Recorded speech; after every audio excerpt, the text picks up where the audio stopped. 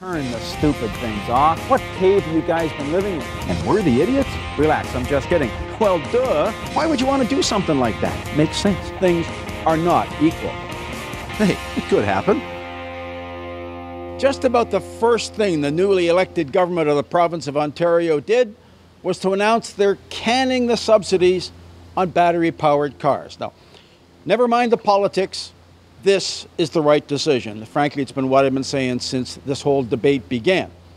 The point is, you're digging lithium out of the ground in Bolivia or some godforsaken place, putting it on a diesel-powered train, taking it to the Pacific coast, a bunker C-fueled tanker to China, more diesel-powered train to the factory, back across the ocean again. None of those pollutants count against the electric car. Why not? Meanwhile, your taxes were going to pay for upwards of $14,000 worth of the cost of that car. Now, if that's 1/7 of the cost of the car, don't I get to drive it for 1 day a week? After all, it's my money. Nowadays, electric cars will have to start standing on their own 2 feet or in their own lithium-powered batteries.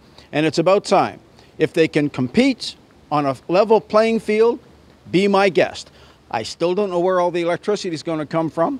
You know how much gasoline we burn in a year in our country? Where are we getting that much electricity? Simply not going to happen. Now, I know two people who have bought electric cars. One of them owns a Chevy Bolt. He lives well within driving range between his house and his office. He's got charging stations at both.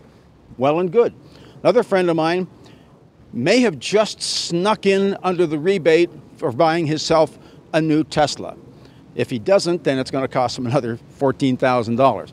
The point is, as long as they're 1 or 2% of the market, be my guest. If you think they're going to be anything more than that, you are the one who've got the short circuit. I'm Jim Kenzie.